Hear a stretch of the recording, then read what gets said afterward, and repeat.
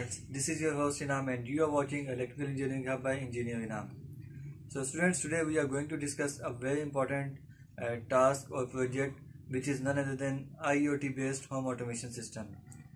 Basically in this project we totally automate our house and through internet, and we can control our all home appliances like lights, fans, cameras, doors, each and everything, and through our mobile phones, and we can watch all these stuffs in our mobile phones.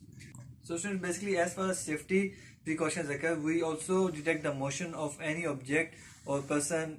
We basically have a motion sensor which detect the motion of the any object, any movement, and it tells us that the motion detected, and it will also turn on the alarm in order to warn us. And I hope you will like this video, and if you like this video, kindly thumbs up this video and share this video. So let's move towards our project.